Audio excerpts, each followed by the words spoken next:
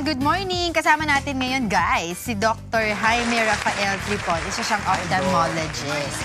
Head of the Department of Ophthalmology at the Allied Care Experts or ACE Medical Center in Baliwag, Bulacan. Doc, good morning and welcome sa bahay ni Kuya. Thank you for having me. Isang ophthalmologist. Si Doc. Ngayon, i-discuss natin ni Doc yung eye floaters. Ano ba yung eye floaters? Floaters. Well, floaters are a normal occurrence actually pag medyo mas May anak elderly. kong ganyan. Sa paano? Kasama ba ang sore eyes dyan, Doc? Kasama po ang sore eyes? Sa floaters, hindi. Hindi siya related sa sore eyes actually. Oo. So what causes the floaters to appear in your vision? Floaters are, inside your eye we have gel Okay. that acts like a tamponade. No? Parang yun yung nagbibigay ng, yun yung main component ng loob ng mata, yung gel na yun. We call that vitreous. And sometimes parts of it turn into water, nalulusaw. No? Okay. So the gel sticks together and the vitreous, the water part is pwede nang accessible na siya sa debris sa loob ng mata. So yung nakikita niyang So dumi yun actually? dumi or pag nag-separate siya, may parang interface yung between the gel and the water. So yun yung parang nakikita niyong floating Yan stuff. din ba ang mga nakikita pag may detached retina ka? Ganyan? No, that's different. When you have a detached retina, medyo drastic yung change. We call, parang may curtain na bumababa and may vision loss talaga yun. No? So pag hindi mo na-address right away itong floaters na to sa mata mo, what could happen? Well, usually nothing. It goes away on its own or it doesn't, but it's not really dangerous. It's not something that Pero nakuha rin detriment. ba ito, Doc, sa yung mga contact lenses? No, floaters are inside the eye. So, hindi naman siya affected ng... Eh, yung mga bata, nagkaka-floaters din No, sila. Hindi usually- din. Pang mga ilang taon? Pang mga attorney G, gano'n. Hindi naman. Usually we see them around 40 up. Mga 40 up. So ito, lumalaki ba ang floaters or parang yung size niya in millimeters lang? Dahil parang kanina may nakita kaming na pictures, no? So pag nakakita ka sa isang landscape, kunwari may mga shadow lang na maliliit, is there a chance na parang may mas malaki pa yon na overall yung buong vision mo That's one of ma-affect? the warning signs, no? Na kunyari dumami yung floaters or lumaki yung floaters or may kasamang vision loss. You should have your eyes checked. No?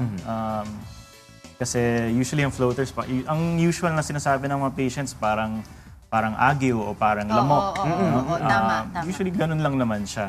Ayun, may floater ako. Ayun. Nakikita ko. So ito, gumagalaw ba to? Doc? Since parang fluid nga sa loob ng mata, Gel type. it really floats inside your eye. So gumagalaw talaga. Pag diabetic ka, I mean, meron ka bang, mas marami ka bang floaters? O mas prone ka to floaters? Pag diabetic kasi, pwedeng iba yung cause ng floaters. Pwedeng blood, pwedeng maraming, mas Ano ba maraming may mga causes. kinds ng floaters? Yung usual floaters is debris, ocular debris from inside the eye or yung interface between yung gel and yung fluid. No? Pero sometimes you can have bleeding inside the eye. That's especially if you're diabetic. And then magma-manifest yun as may lumulutang. Sometimes patients see red talaga. Sometimes there's a lot of floaters. So bakit kailangan na i-address pa rin ang floaters? Kung sinasabi mo kanina, hindi naman pala siya parang nakakatakot, nakaka-impair ng vision.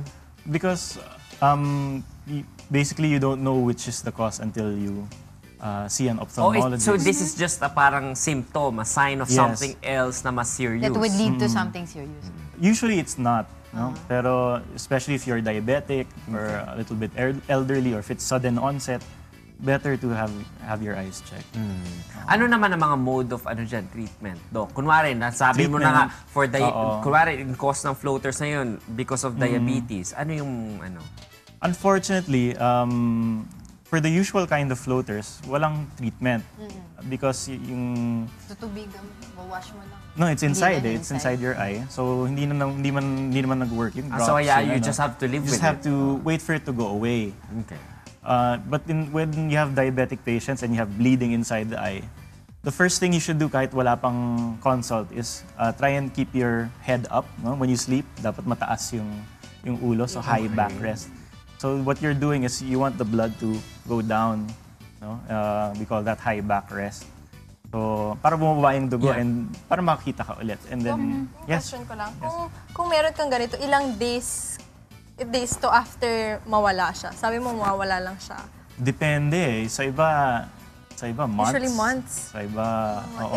Ilang days dapat na tingin ko dapat magpa-check na ako. Kasi As soon as serious na it siya. comes out, magpa-check na. At least may peace of mind ka agad kung yung normal kind lang siya. And kung yung mas serious, edi Nalalaser ba yan, Doc? Yes. Pag Yung mga sa laser pag sa diabetic and it's caused by bleeding, pag nagbaba na yung bleeding, pwede nang i-laser para hindi umulit. Okay. Parang sinasara mo yung mga capillary, parang gano'n. Doc, yung bang mga foreign bodies from outside o kaya kahit simple use of contact lenses, can it stimulate formation of mga floaters po inside? Usually hindi naman unless you have infection and the infection spreads to the inside of the eye. That's when. You can have floaters, but I don't think that's the first thing you'll notice. No? Yung mauna yung blurring of vision kung mangyari yun. Okay. Ayan. Yan pala yung tawag doon, eye floater. So yan. Si Atty. Nudge, maraming eye Oh, hi floaters. daw, sabi ni Dr. Pebbles. Oo. Friend daw kayo. Oo, yes. Oo. Magkaano daw kayo? Hi, Doc Peps. Doc Peps, good morning. Hi, Doc Pebbles. Magkainuman daw kayo ng tubig. Ayan, si Dr. Jaime Rafael Tripon, isang magaling na ophthalmologist at head ng Department of Ophthalmology at the Allied Care Experts or ACE Medical Center sa Baliwag, Bulacan. Yes. You can always go through that page kung kailangan nilang kausapin si Doc. Yes. Numbers, baka gusto mong bigay ng number, contact Facebook, number. Instagram, Doc, para sa mga fans mo. Yeah, sure. If you have any questions, you can just contact my cell phone. It's 0925-523-5835.